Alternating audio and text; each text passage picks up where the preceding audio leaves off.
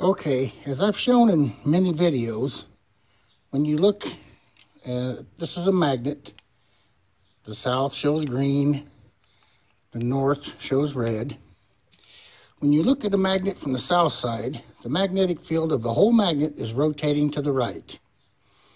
However, when you look at it from the north side, the whole magnet's rotating to the left. So it just depends on how you're looking at it. And from this way, it's rotating, away from you on the left and towards you on the right. And if you flip that over, it's rotating towards you from the left and away from you on the right. So it's all one rotation, as I've shown before. But it just depends on your perspective of how you're looking at the rotation of the magnet, which way it perceives to be rotating, okay? So that's what this part's going to be about, and we'll move on. Okay, this is my setup for this little demonstration. I'm going to use some coils here. I've got an 18-volt battery, and the red clip here is the positive going to the front of the coils. Then goes through the coils, the current does. It comes out the back into my switch, which grounds it to the negative. So if you see that, the coils are going to be, the electricity is going traveling from us, away from us. Starts here with us and goes away from us. And what you want to notice here is the red coil on the right is right-hand wound. It's like looking at the south of a magnet as the electricity goes through it. On the left, we have a left wounded. The black is left wounded. So I'll show you the arrows that show that. Just a second, if you can bear with this. The right-handed has got an arrow going this way, right-hand wind. The left hand has a left-hand wind. So these are opposite wound. One goes that way, and this one goes that way. Okay? So that's the setup for this little demonstration I'm going to show, is the polarity of the coils of how this works. And we'll move and do that. So this should be a south, like a magnet shows, rotation to the right. And since the current's going in, it's going to show a south. You can see my pole finder, and I energize, it shows a south. Now, on the other side, which is left-hand wound, where the current's going in, it's going to show a north. So that's your difference, is the direction of rotation, not only for magnets, like this shows, but it's the same thing for a coil. And I don't know if you can see it or not, but back here, since this is south, that is north, and since this is north, this will be south, if you can see. So, since the coils are wound opposite, we have a south-north and a north-south, just like magnets. It's like you're looking at the south-north end of a magnet on the left-hand wound coil, and you're looking at the south side of a magnet on the right-hand wound coil. And that's what these steel cores inside, so you can really see what the pole finder shows. Because if I move the coils, or the cores from the coils, the pole finder will not find a pole. If you see, it's not strong enough of a magnetic field to find the pole.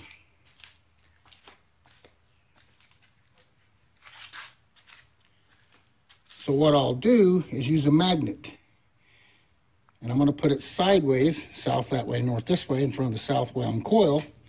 And if you notice, when I hit the current to it, and I'm going to hit it now, it pulls the north to it. So it's the south pole pulling the north pole. As you all know, all magnets go opposite poles towards each other. And if I move over to the left wound, which would be a north towards us, it should pull the south over, which it will. And energize, it pulls the south. So even without the cores inside, the coils are still showing a fairly strong magnetic field inside, let alone outside also. So it's just reverse of each other. These two are reverse of each other. When I energize them the other way, just this side will turn up on that side, and it's just like turning the magnet around, depending on which way you energize it. Okay, before we use the coils, I want to show with the magnet here, which is just a regular neodymium N42, north red and south green. is that we all know that, you know, this is brass, doesn't stick to a magnet, no stick. Copper doesn't stick to a magnet, but they're electrically conductive. But steel is also electrically conductive, but it's magnetic. And the reason is the number of electrons that it has, or the number of atoms within each, or protons within each atom. But what I want to show here is like Ken Wheeler and some people say that like a magnet is, the center of the magnet is 0 point gravity, 0 point dielectric, or whatever you want to call it.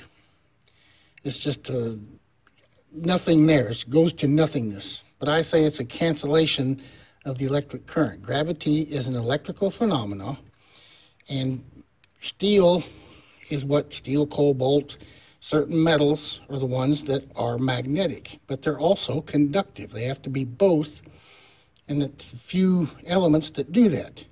But I want to show what the magnet is. Both sides pull in equally. You know, it's on there. They're on there. Nothing special about it. I mean, as far as they're both identical, but they're both pulled towards each other. And you say, you know, there's a 0 point gravity in the center that's forcing that in, is pushing it in or pulling it in, however they describe it. I say it's electrical conduction. The magnet, I've shown the rotation in several videos. It's rotating, but it pulls it straight in. They don't rotate because it's such a quick movement. It just goes through the steel to the magnet, and it doesn't spin the magnet either.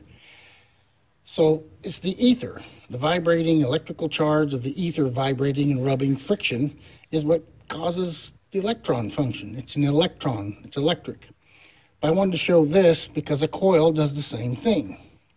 So if we move this out of the way, and I remove the steel from the magnet, and we keep it there, and I've showed the rotation. So now I've got my coil set up from left to right instead of front to back. So we'll be energized from left to right. So unless you need me to show you, the right-hand wound coil will be south to north if it's energized that way. The left-hand wound coil will be north to south, energized that way. And if I reverse the energy going from this side in, the poles just reverse on both coils. This will be south over here, north over there, and this will be north over here and south over here. But anyway, we're going from left to right with energizing. My point on this is, we know that if I put copper or brass inside there, just like the magnet here, let me show the magnet, just like the magnet, it's not going to do anything to it. However, when you put the steel inside the coil, these little pieces on each end, like so, and if you watch the pieces, I'm going to energize it with my, let me show you, got my switch back here. I'm going to energize this front, well, both coils will energize at the same time. But when I energize with the steel in the right-hand wound coil, you know, hang on a minute, let me get it in there. So you can see the steel on each end, two pieces, two different pieces. I'm going to energize at 1, 2, 3, energize. It pulls both sides to the center, just like the magnet does. To the magnet, it pulls them towards each other inside the coil. And I'll show you also on the left-hand wound, I think you can see both pieces of steel. When I energize it, whoops, that one fell out. You can see both pieces of steel on the left-hand wound coil. If I energize it, it pulls them to the center. It doesn't matter. It's just reversing your north and south. However, the coil is a little different than the magnet because the magnet itself is pulling in ether electric charge, which is the electron function of the atoms. This has been forced to come in from both sides and meet at the middle, and it does cancel out in the middle. Each side cancels the other out into normal gravity. That's why the equatorial plane between the poles doesn't have near the pole. It's rotating around it, but it doesn't have the pull like the ends do, the poles. And that is the same thing that the coil is doing. The coil is, as the current moves through, and it's rotating and pulling in, it's pulling the ether, the charge of the ether into the coil on the energized side. However, on this side, the current's coming out, but the ether can't come out. It does not want to leave any open zero space. It always wants to balance out both sides the same. So as the current moves through the coil on this side, inside the coil, it's pulling the ether charge in, the magnetic field. It's the same thing the magnet's doing. The magnet pulls it in, so does the coil, only when electricity is going through the rotation of the coil. However, on the north side, or the output side, whether it's a north or south pole, depending on the winding of the coil and the direction of movement of the electric current, conduction, this side, as the current comes out and tries to pull the ether out, it can't. The ether gets pulled back in to match the other side, inside the coil. That's why it goes back in. And only conductive and magnetic materials follow suit with that. Anything else, plastic, copper, brass, does not even work with the magnet, let alone a coil. So it's pulling the charge of the ether towards itself inside the coil to balance, because it's trying to force it to go through it, and it does not do that. The charge of the ether and the ether particles do not do that. They want to go back to zero. So they cancel each other out inside the coil, the same thing that the magnet naturally does without an electric current. That's what I'm saying, is gravity is an electric phenomena. A magnet naturally causes the acceleration and rotation of gravity. However, in a coil, the current moving through the rotating coil induces the magnetic current that the magnet naturally has, okay? Because as soon as I take the charge, the electricity, the current, I cut the current off, the magnetic field dies. So that's my take on it. The electric charge of the ether is counterbalancing itself inside the coil, even though the current's moving in one direction.